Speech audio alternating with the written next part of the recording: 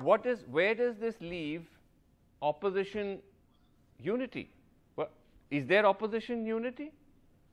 Srinivas, first there has to be a strong opposition and then they have to unite. So there are two sides to this coin. So the question is, you can't let look at the state of the Congress in Odisha. Look at the state of the Congress in Bihar. Look at the state of the Congress in most of the northeastern states. So where the Congress is strong and can fight in places like Maharashtra, Rajasthan, Madhya Pradesh, is fine. They should go ahead. They should go ahead. There's no problem in it. There's no problem in that unity to that extent. So you're saying So you're saying there can't be unity. There can't be unity if one part, if parties are weak. I mean, that's an interesting way of looking at unity. That because there'll always be some parties that are strong and others weak. That's why you come together. Srinivas, unity is not synonymous to sympathy.